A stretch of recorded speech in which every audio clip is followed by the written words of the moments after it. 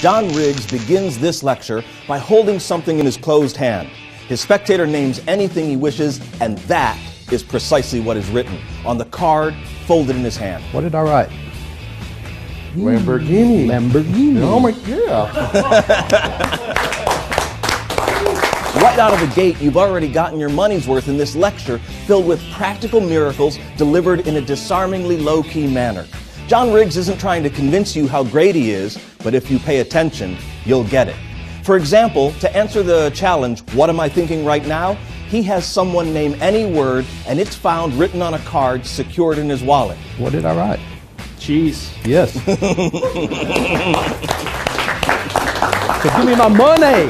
He also gives them a prediction to wear around their neck, and random numbers are chosen and openly added, and yes, the sum has been predicted correctly. Now, how about something more complicated? Like a sealed prediction that not only matches a freely chosen number and card, but accurately describes the volunteer. Both will be named by a young man with brown hair. Hold on. Brown hair. A pink shirt. Hold on. Pink shirt. Jeans. Hold on. Jeans. Brown shoes. Then, from a bag containing hundreds of pieces of cards, John pulls out 4 which fit together to reveal a card from the mind of his helper.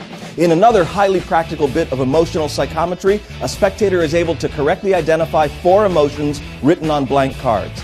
Then things get a little strange, as a daylight seance seems to contact a young departed spirit named Emma, who draws a few pictures in a chosen color. And another spirit, trapped in a ball of ectoplasm, just doesn't want to be bothered. But 2 matchbooks don't mind at all helping to reveal a chosen card. Next, John shows you how to use Scrabble tiles as an improvised Ouija board, make a grotesque eyeball that can't look at its own reflection, get a pendulum to actually be pushed away by an invisible force surrounding the name of the dead, and unscramble a spectator's hidden thoughts. He also asks the audience to create a horror movie, and all of our random choices have been predicted in the mind of a gaudy, glittery jack-o'-lantern. And finally, the toss of a borrowed coin decides the fate of his hands as bags are eliminated one by one until the true danger is revealed. Now, all in all, you'll find this diverse selection of mentalism and a little bizarre magic fascinating, usable, and above all, inspiring. Hi, I'm John Riggs. Join me at Penguin Live.